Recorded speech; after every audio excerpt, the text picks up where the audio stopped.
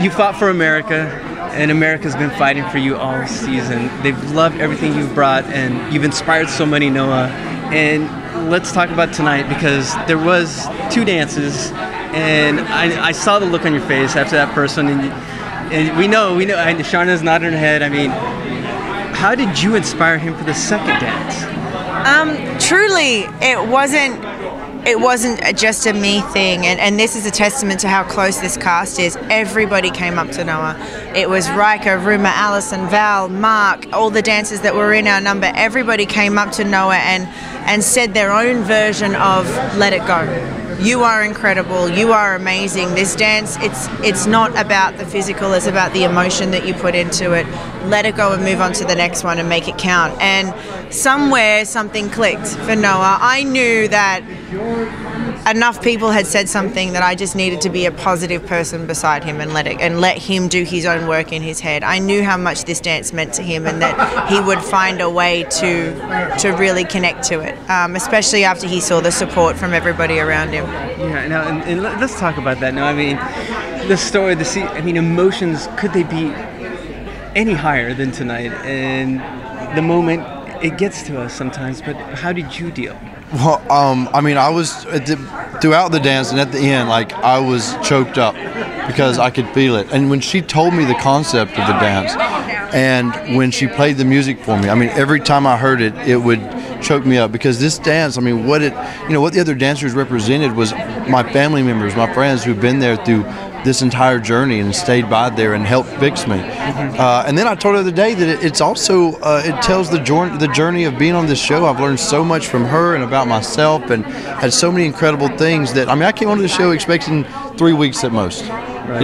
And then we have worked so hard, and she has, pushed me and worked around my injuries to make the dances work, that she has helped put this together and make it this far. So it's like, the dance represents so many things in my life, and right. I knew that.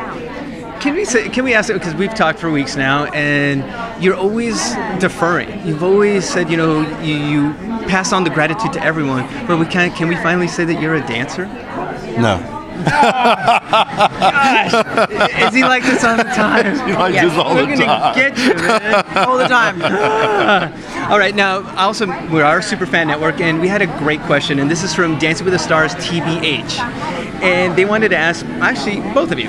Now, before you started on this journey this season, if you could flash forward to this Noah now, what would you tell him? The one back then, or the one here? I got it backwards. We'll fix it. Okay. The Noah from today, what would you tell that Noah that very first day that you met Sharna? I wouldn't, no matter what I'd say, I don't think the Noah then would believe that there is a Noah that's in the finale of Dancing with the Stars. I don't think he would have believed it. Wow. So there's nothing that could really be said that would connect, because I honestly did not see this happening coming this far. And that's why it's like, we both want to win, but I'm not going to be upset if I don't, because the journey I've been on to come this far, I couldn't have asked for anything more. I mean, that trophy is just icing on the cake. And how was it? How was it to have, the team that you had this week to help Noah? We got to give some shout outs, of course, to I need to give huge shout outs to Mark Ballas, Paul Kirkland, Lindsay Arnold, and Jenna Johnson. They were phenomenal this week with us, and just their creative inspiration, and all of us being in the room, and I say I wanted to do this, and they go, well, how about we do it this way? And that's just how this one was created. We all had input into it. It was my vision, but they helped me bring it to life. Right? Could you see? So, because I've seen certain moves. Like, there was a move when you were when you're on the ground and pulling, and I've seen Mark kind of do one of those. Were there some influences from Mark Ballas as well? When he was on the floor? I believe on the floor. I think I've seen him do that in other. No, not on the floor. No. The floor work was us, but okay. Mark certainly had the beautiful idea of Noah being walked and us helping him at the end. Absolutely. And I thought that was absolutely stunning.